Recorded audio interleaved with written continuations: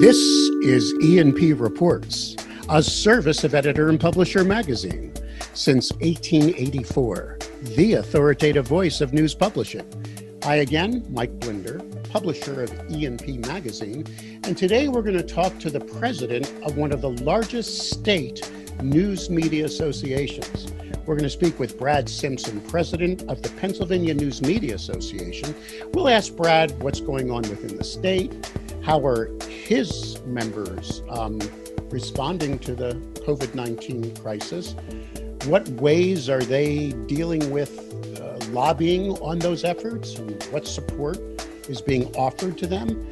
But we're also going to talk to Brad about an innovative project that the Pennsylvania NewsMedia Association put together in aggregating COVID-19 content, not like we're doing here at E&P with America's newspapers, as we aggregate the content that publishers need to do their job better through this pandemic, but aggregating the content of their members into one statewide resource for the community to access, with links and an amazing amount of information that is doing quite well. So let's get to work. Let's go one-on-one right now with Brad Simpson, president of the Pennsylvania NewsMedia Association. Okay. Brad Simpson, an honor to have you with us here today. I assume you are not in your offices at the Pennsylvania NewsMedia Association. You're coming to us from home today? I am coming from home. I'm locked away, hopefully away from my 3 kids that will give me the 30 minutes. There you go. And I got my dog in my studio with me as well. I don't know if you know this, but I'm a Pennsylvania-born guy. I did not. I'm born and bred in suburban Philadelphia. Okay. I know you're in Harrisburg. And one of the things I'm going to miss this year is I was going to come out and join you at America East, which E&P had a big presence plan there this year. That must be very disappointing.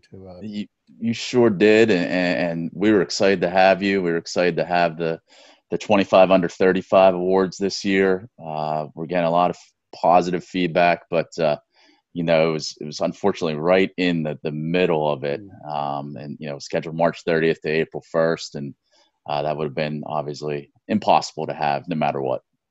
Well, lots of Hershey's chocolate for someone else to eat. Because for those of you that don't know, America East, I've been going to it for years, is an amazingly cool conference, but it's always held at the Hershey Resort.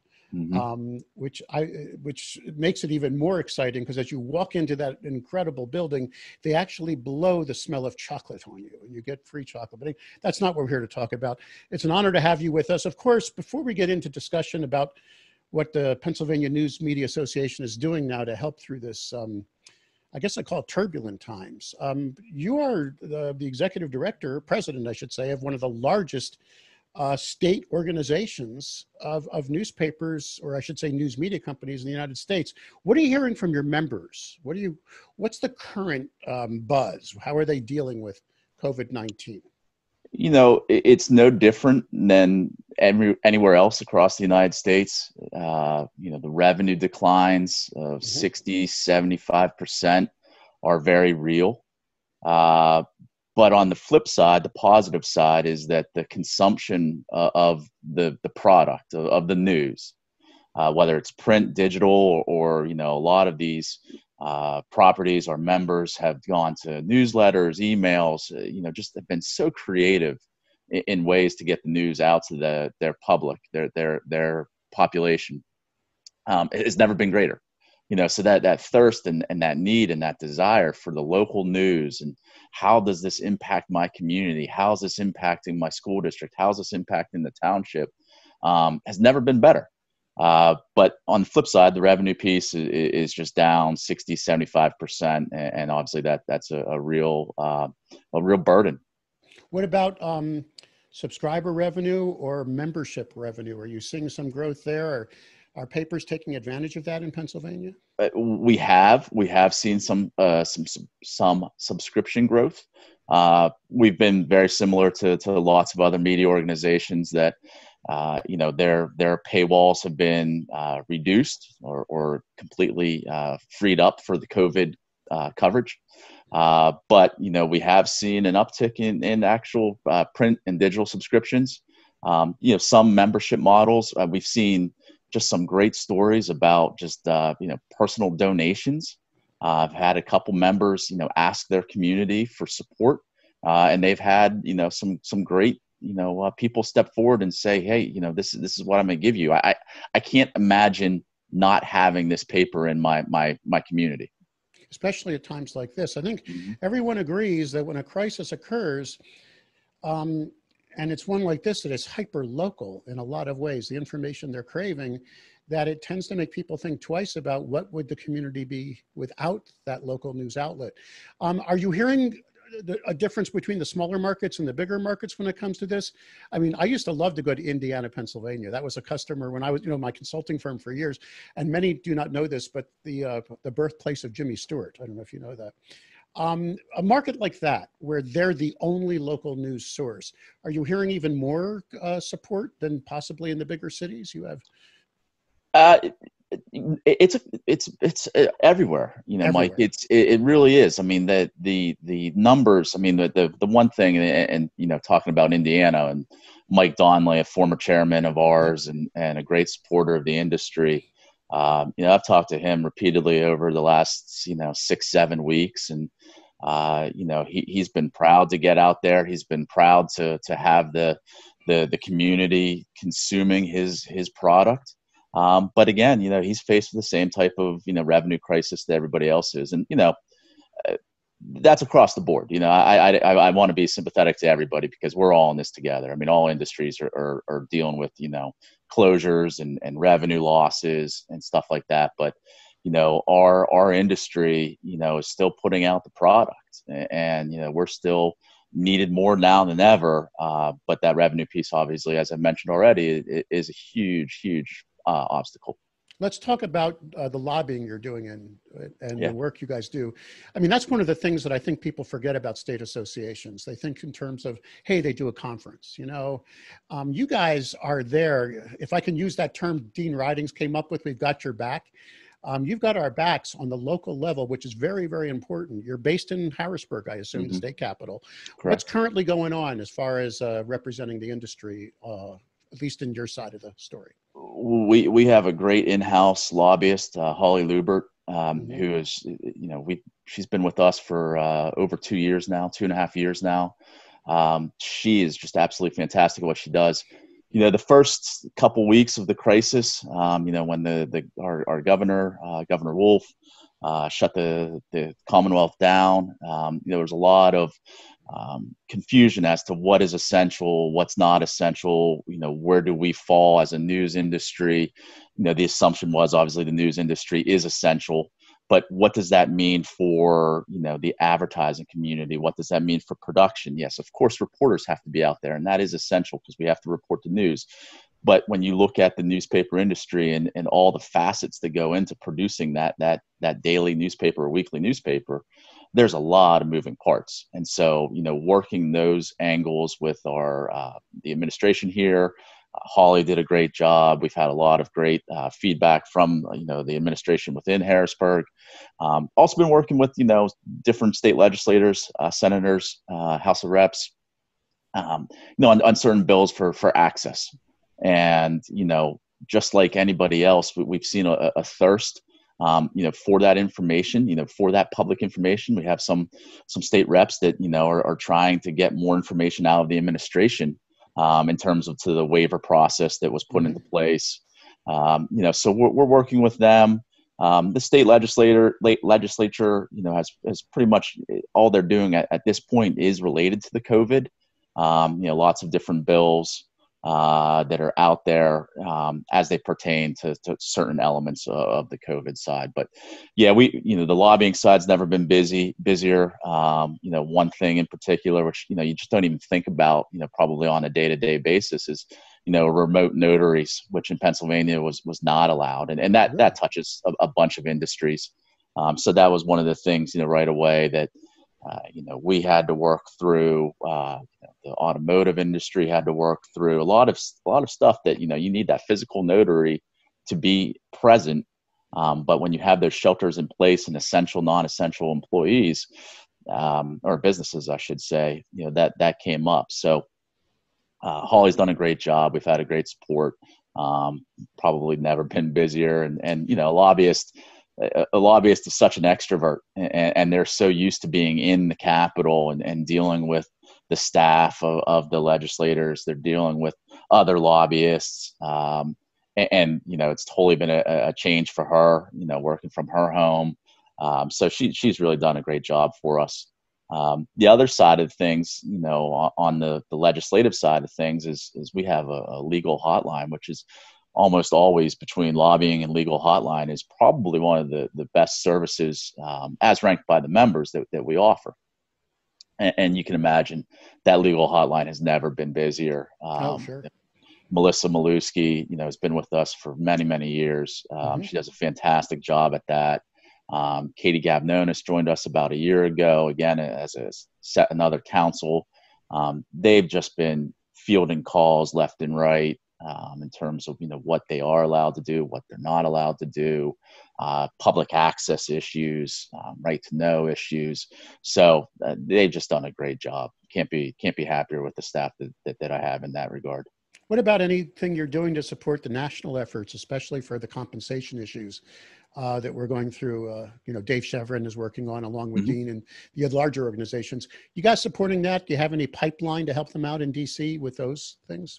We are. I've been in contact with Paul Boyle and Dean Ridings, at NewsMedia Alliance and at America's Newspapers. I've known those guys for a while.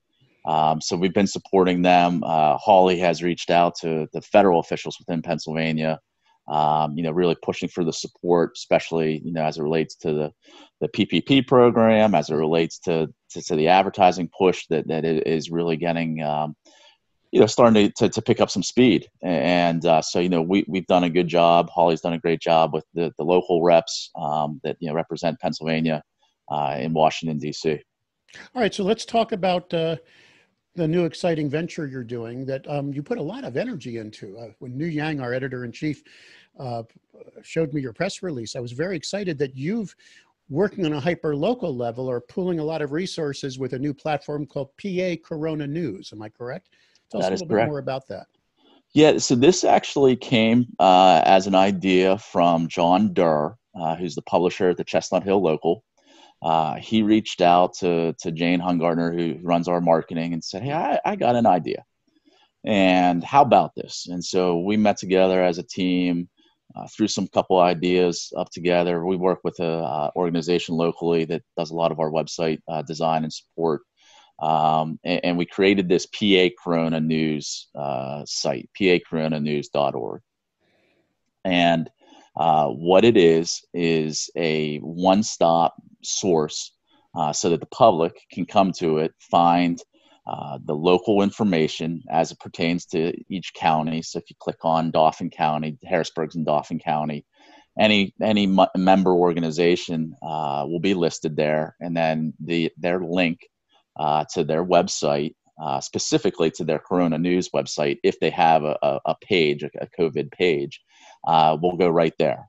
And I'm assuming that many newspapers have aggregated their local content in one place. It's a no-brainer, right?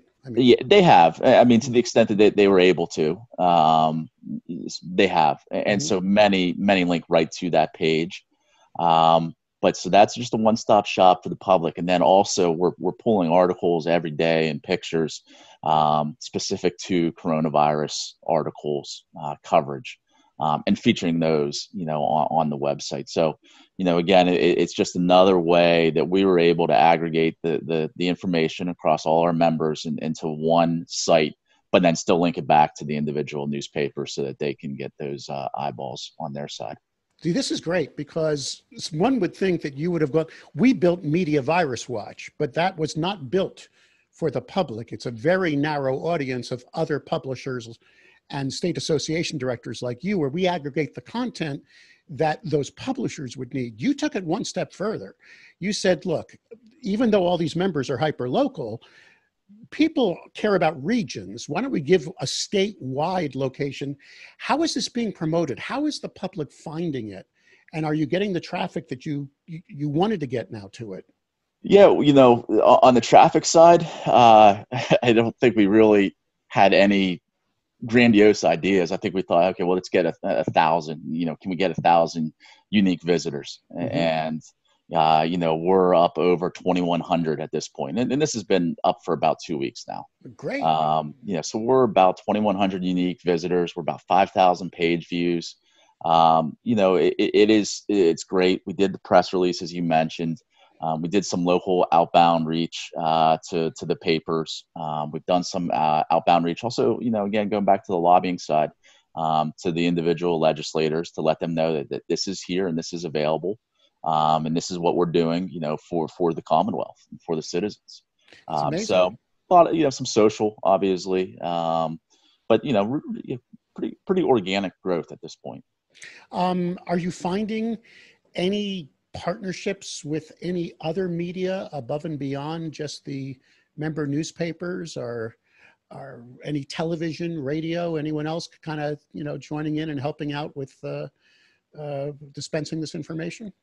Not specifically to the PA Corona news, but we have worked with our sister, maybe not sister is the right word, but cousin, right. The Pennsylvania Association of Broadcasters. We have a good relationship with them.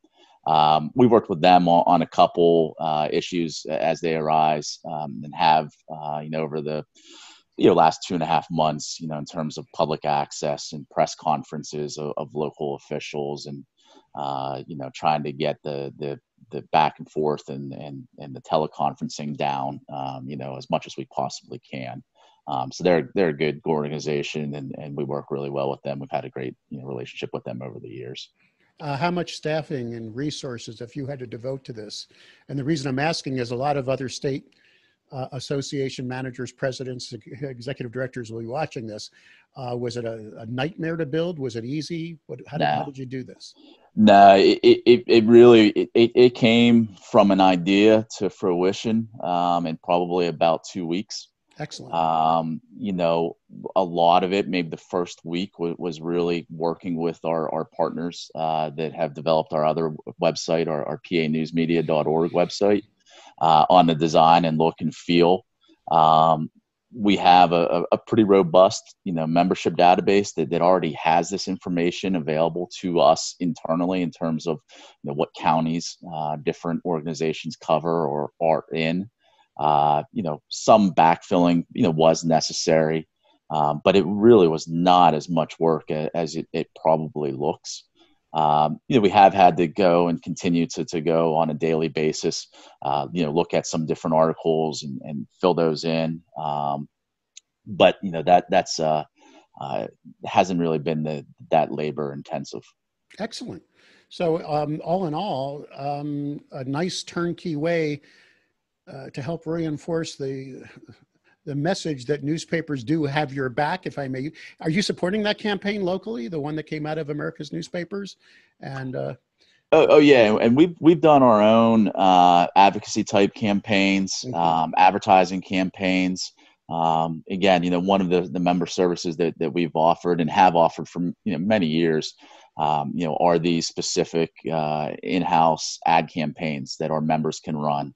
About local news mattering, and we did some just regular PSA ads, right when this crisis really started hitting, about the 5 steps that the CDC was recommending, and made those available to the newspapers, that they can download those and have their own label them with their own logo, and our logos on there as well. So we've done a lot of that. We have many channels in terms of getting that information out to our members. Great, that's wonderful. All right, so let's look at the future, if we may. What are you hearing? What do you think? Any prognostications of how your state is opening up? And who am I to speak? We're in Florida, where no one's figured it out yet. Like some are and some aren't. That's where I am located. But what's happening in Pennsylvania, and what do you think is going to be the outcome of this in the next 30 days? Well, this Friday, the 8th, 24 of our 67 counties will go from the red phase to the yellow phase. Okay. So it's a reduced reopening, but it is a reopening. Many of these counties, for those that are unfamiliar with Pennsylvania, we're basically a large rectangle. Yes. So, the northwest quadrant and, a little bit stretching into the north central side of things is going to be the areas that are reopening. So Erie, State College, Williamsport, that type of area. Those will be reopening on Monday or Friday. I'm sorry. And, what that means and what that looks like, still, I think we're all trying to figure that out. Mm-hmm. The governor and the administration has, put some policies in place in terms of what that means for the other counties opening, in terms of how many cases per 100,000 in each county, doing it by regions, and there's many different variables there. So I don't think we have a real good idea in terms of, when the entire state's going to be open. Philadelphia being the fourth biggest city in the country, certainly has a hotbed for activity, or has been a hotbed for activity, with infections. So it's going to be, probably another 3-4 weeks before I think we're seeing, a little bit more of the reopening statewide. And you're obviously going to be one of the most critical states this November. There's no ifs, ands, or buts. Lots of eyes will be on Pennsylvania. We will be. You're going to be one of those swing one way or the others. What's going on with newspapers and how they are looking towards staying in business through the political season? I mean, with all the downsizing and all that and more, do you see, or is your energy, are you feeling some rehiring coming, hopefully, to some of those unfortunately furloughed journalists and what have you? We have a little bit. Some of the organizations that were able to take advantage of the stimulus, PPP, the payroll protection program, that did get those funds, that were lucky to get those funds. We have seen some folks being brought back. Good.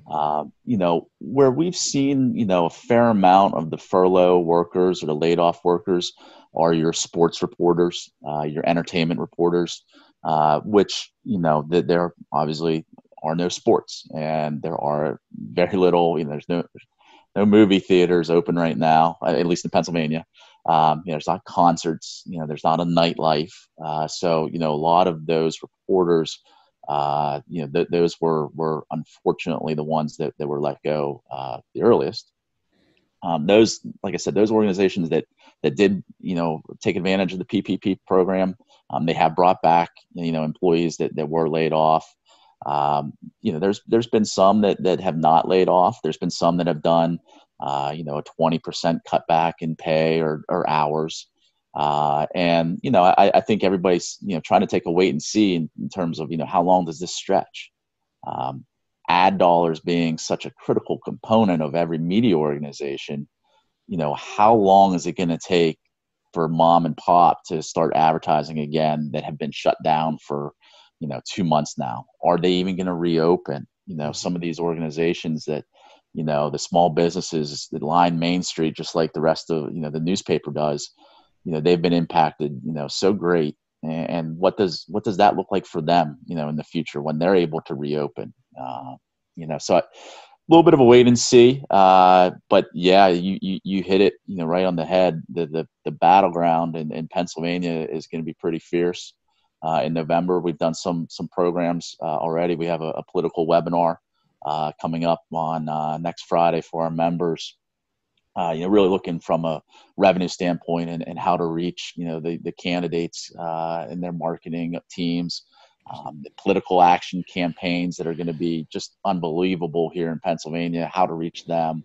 And then, probably looking to do, some webinars for political editorial coverage, later in the June and July. So it's going to be something that's to be watched for sure. You're Heading into the fall, we will be. And based on some things I'm reading, down here in Florida may be up for grabs now as well. I was just about to say the same thing. But here, this is. I mean, I'm going to editorialize, if I may. What the heck? I am the publisher of the magazine, but darn it, the most likely person to vote, and I just want all of the most likely person to vote is someone who consumes local news. Yeah. That is a fact. And one of the number one places that any political action committee or candidate should be getting their message out is in local news websites and local news publications. It just, and I think it's going to be very interesting to see. I don't think anybody really has an understanding of what that means, but when you look at, especially in a presidential election, the rallies that happen, for the president, especially in a battleground state. Yeah. I remember, over the years, when President Obama had his first campaign in 2004, the mass of humanity that were at these rallies in Harrisburg and other areas throughout the state was just impressive. And, it was so dynamic, but I'm not sure that's going to be, allowed. So how do you get that message out there? How do you, how do you tell the community who you are and what you mean if you're not standing up on a podium in an arena or out on, a public park? And so I think there is, going to be an interesting, feeling out period in terms of what does campaigning look like in the rest of 2020? And that goes all the way down ballot too. That's not just the presidential election. Totally, because again, hyper local. Well, again, if anyone wants to check out the website, pacoronanews.org, correct? That is it. And if anyone else wants to check in with you, learn a little bit more about what you're up to, can you let us have your email address? Yeah, sure. It's Brad's, BRADS, at PA-news.org. There you go. Brad, and there's a contact us page right on the PA Corona News website as well. So excellent. Well, we're honored to have you here. We hope you stay well. Hope your family's doing good, your staff, and all that and more. So far, so good. So we'll keep crossing our fingers and being well. And congratulations again on a very innovative way to disseminate the members' news in a timely fashion. We'll be staying in touch with you, and thanks again for being part of our dialogue today. Absolutely. I appreciate it, Mike.